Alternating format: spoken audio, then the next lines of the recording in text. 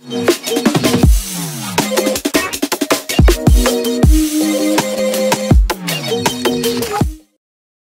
what's up YouTube, this is Himanshu from TRWP, and in this video I'm going to show you how you can update your TRWP recovery to the latest one, and it will work on any Android device which is currently running TRWP recovery.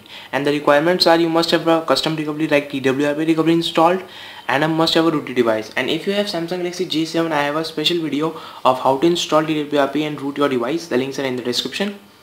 And after that, go to settings, and in developer options, and mostly in Samsung devices you will find this OEM unlock.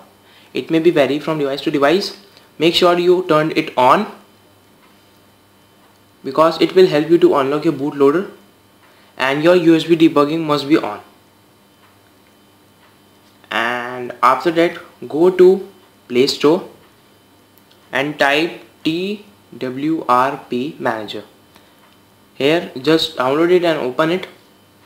It will ask you to grant root permission, just grant it. And now don't touch anything, just click on this plus symbol, and here you can see this install TRWP.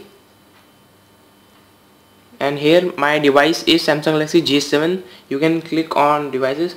Here lots of devices available. Just type the name like J7 and click on this, and it will show the recovery installed. Here you can see the TRWP 2.8.7 version is currently installed. And now you can from here select versions which is available for your Android device, and here we have latest version 3.0.2/O is available. So I am just clicking on that and click on install recovery, and it will download the file. File may be vary from 10 to 20 MB depending on your internet speed.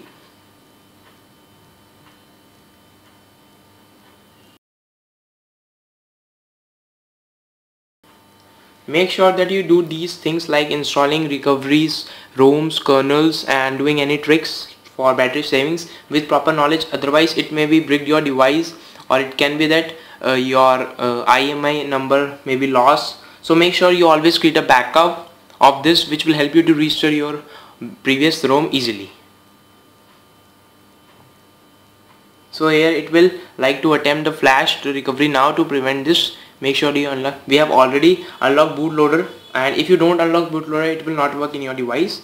So make sure that your OEM unlock is on. So just click on yes.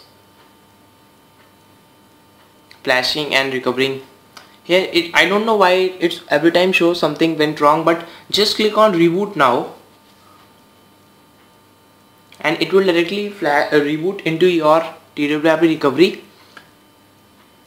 And now we have a latest 3.0.2 TRWP recovery installed. So here it is very different from the previous one, and you can also change themes. Now you can download from the internet and just click on reload themes, and you can change color of these also. So that's all with this small video, and if you have any queries related to this video, you can just comment in the comment box.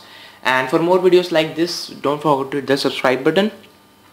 And as always, I will see you in the next video. Thank you.